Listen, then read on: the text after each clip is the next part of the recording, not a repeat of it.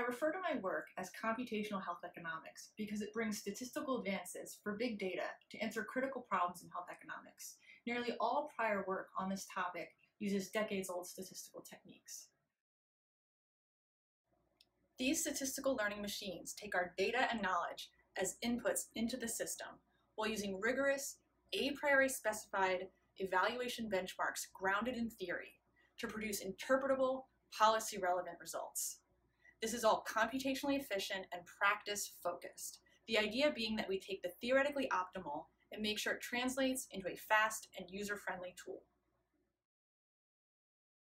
So how can we use statistical machine learning to improve healthcare?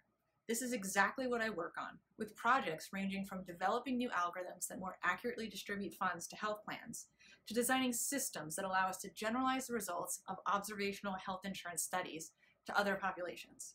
I call this computational health economics. I've been working with a great team on our computational health economics projects.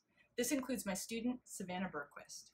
We recently completed work on the first algorithm that demonstrates insurers can deter vulnerable groups from enrolling based on their prescription drug needs.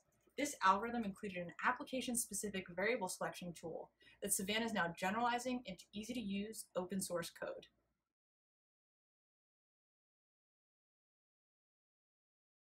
We recently completed work on the first algorithm that demonstrates insurers can